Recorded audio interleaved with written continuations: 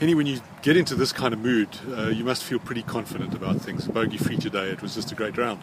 Yeah, I try to keep it together because they said the wind's going to pick up, and it did. Just nearly a 4-club win at one stage. So, but yeah, I'm playing well the last couple of months, and I'm just trying to take day by day and see what's going to happen. It's quite interesting to see a couple of the names at the top of the leaderboard. They're very experienced here. I was doing a bit of research. A lot of guys have done well here before. Do you feel that's a big advantage? I mean, it's where you feel comfortable, really. Some guys, when they feel comfortable on the golf course, and they always play well there, So, but yeah, I mean, all depends what happens. The wind can blow tomorrow even harder, so it's going to be a good test then. When you get into this kind of mood, your swing seems to be in the groove. You seem to be confident of your putter.